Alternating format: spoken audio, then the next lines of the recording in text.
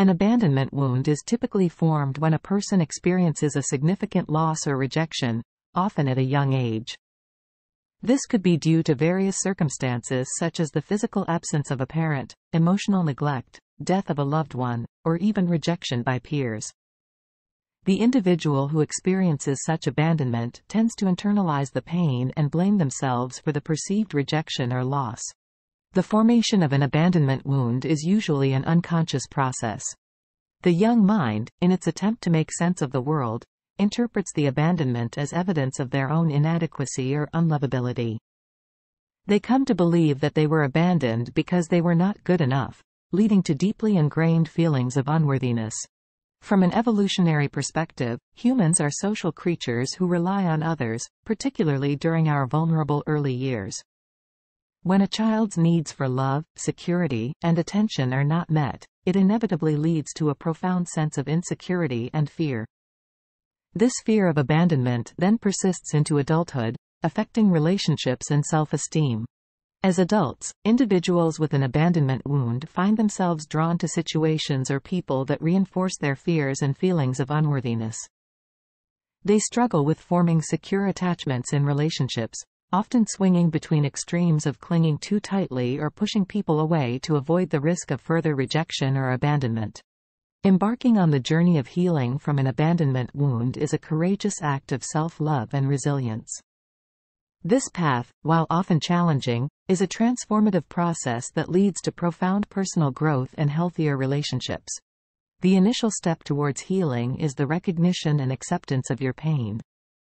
It's essential to understand that you've been wounded, and the emotions you're experiencing, whether it's anger, sorrow, or bewilderment, are entirely valid. You may find yourself spiraling in a loop of questions, trying to decipher why this happened to you or contemplating if there was something you could have done to avert it. These thoughts and emotions, although distressing, form a critical part of your healing journey. Grant yourself the permission to fully immerse in these feelings, for it is through confronting them that true healing begins. At times, the burden of pain might appear too immense to bear single-handedly, and that's perfectly all right. Reaching out for assistance from a mental health professional can be an extraordinarily constructive step on your healing journey. Moreover, therapists can help you identify patterns in your behavior stemming from the abandonment wound and guide you towards healthier coping mechanisms. They can also assist you in rebuilding your self-esteem and fostering stronger, more fulfilling relationships. Self-compassion is a mighty tool in the arsenal for healing emotional wounds, particularly those of abandonment. At its core, self-compassion is about extending the same level of kindness, understanding, and patience to yourself that you would naturally offer a dear friend. It's about recognizing your worth and honoring your journey, despite the bumps along the way. When feelings of unworthiness or self-doubt start to emerge, gently remind yourself that everyone stumbles, everyone makes mistakes, and it's perfectly okay to be imperfect. After all, our imperfections make us uniquely human. Moreover, self-compassion involves the practice of mindfulness, being present in the moment and accepting your feelings without judgment. By practicing mindfulness, you can observe your emotions from a distance, without getting swept away by them. This can help you understand your feelings better and respond to them in healthier ways.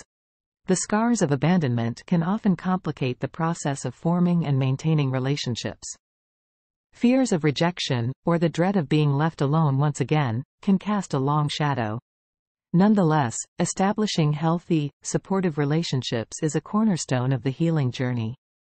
These connections can help bolster your self-esteem, offer emotional support, and provide a sense of belonging. Embarking on this path might feel daunting, but it's important to remember that it's perfectly fine to start slowly. Building trust is a gradual process that requires patience and understanding from both sides. Open communication forms the bedrock of any strong relationship. Share your feelings, concerns, and fears with those you trust. Expressing your emotions can help others understand your perspective and provide them with the opportunity to offer support and reassurance.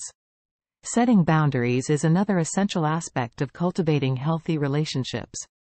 It's okay to define your limits and communicate them to others. Boundaries aren't barriers. They're guidelines that help others understand what you're comfortable with and respect your personal space. Moreover, remember to take things at your own pace. Healing is not a race, and neither is building relationships. Allow yourself the time and space to grow, heal, and form connections at a speed that feels right for you. Resilience is an intrinsic quality that enables us to recover from life's adversities. It's the ability to dust ourselves off and rise again, stronger, after we've been knocked down.